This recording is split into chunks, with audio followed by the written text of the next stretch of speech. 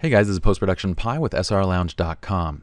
Now I have a different catalog pulled up here because we're just going to show you guys how to fix time sync issues in post-production. Now what is a time sync issue? Basically, whenever you guys are doing a multi-camera shoot, if you forget to synchronize the date and time prior to the shoot, then what happens is when you pull all the images in the Lightroom, it's very difficult to do your culling and editing because the images don't line up. So if you have three angles, all the images don't line up based on the time. So you might be editing at one point and then you'll see like the first kiss here, and then later on you'll see another first kiss, and later on you'll see another first kiss, instead of seeing them all in the exact same place. Now when you're shooting with several photographers and you get thousands of images in your catalog, this becomes a big issue because it takes forever to cull and to find the best image. So what you have to do is you have to fix the timestamp on each camera. Now again, this is obviously easiest done before the shoot, but if you forget, this is how you guys can do it in post-production. So here's what we're going to do. Now on this, we just loaded up 23 images just from one of our recent weddings. We didn't load up the entire thing just for kind of the ease of this tutorial, but it works the exact same way regardless of how many images you have in your wedding or how many cameras. You just need to follow these steps. So the same principles regardless of the size. All right guys, so here's what we're going to do first. We're going to identify our lead camera. So typically what I'm going to do is pull up my library filters by hitting /, and typically the lead camera is always going to be the one that has the most images. Now every now and then you'll get a second shooter that's kind of overzealous and they'll shoot more than the lead. So this isn't like a rule that's always, this isn't a law. This is a rule of thumb. All right, so you want to select the lead camera and you want to sync all other cameras to that time. Okay, so for this case, this is actually, I think, the second shooter, and this one up here with 6 images is actually the third shooter, but for the case of this tutorial, it worked out just fine. We actually had 3 shooters at this wedding. So here's what we're going to do. Select the lead shooter camera, and we're going to find a moment of the day that was easily recognizable across all of the different cameras.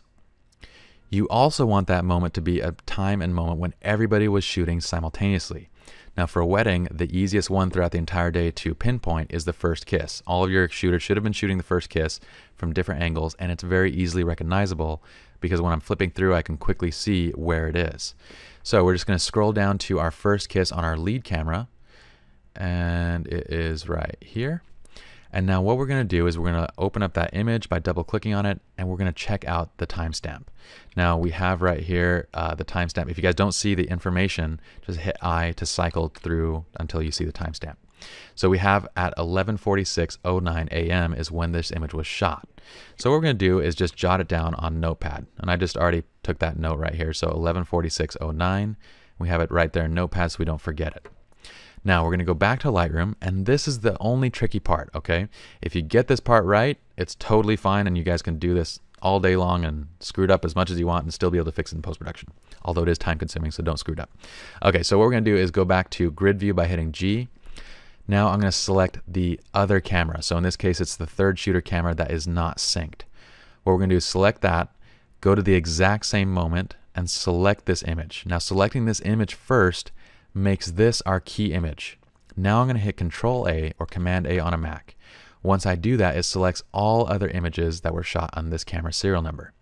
Now, the reason why we filter by camera serial number as opposed to camera is because if you filter by camera and more than one person was on a 5D Mark II, it all gets sorted into this grouping.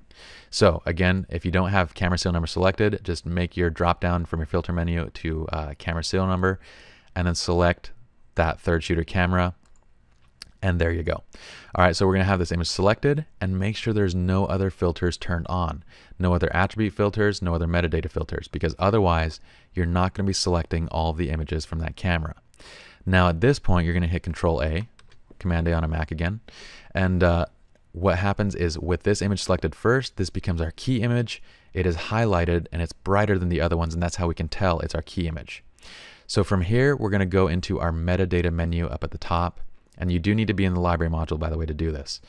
We're going to go to Edit Capture Time. And now we're going to type in the exact time from that previous image on that lead camera that was shot at this exact same moment. And that time was 11:46:09 a.m. So we put 11:46:09 a.m. and the date was correct. And now watch this. This says this operation cannot be undone. So this is why it's kind of the tricky part, because you want to make sure you got this right the first time. Otherwise, you'll have to redo it, and none of these can be undone. So every time you change it, it's basically a permanent change until you change it again to something else. All right, so we're going to hit Change All.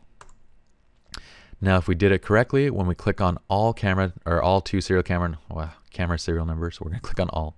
Just turn off the filter. That's the easiest way. Just turn off the filter, hit backslash so you can see everything. I'm going to hit tab so it opens up my thumbnail view again. Now check this out. What it did was it actually adjusts the images that came prior relative to that key image. So even though all those images weren't shot at 11:46:09, it adjusted the ones that came prior relatively to whatever adjustment that we made on that key image, and as well as the ones that came after. So now when we look through our sorting and culling view, we see all of our first KISS images are lined up right next to each other. Now it's easy to pick out the best ones, and we can go through and cull our entire event, having all the images from every angle shown at the exact same time in the correct moment. Now again, I'm going to reiterate one more time. Obviously this is easiest to fix in camera, and I'd recommend you guys do this just prior to your event. Sync up your cameras. It takes only a second. It's much harder and longer to do this in post. So if you get it done in camera, you're going to save quite a bit of time. If you forget, it's not the end of the world.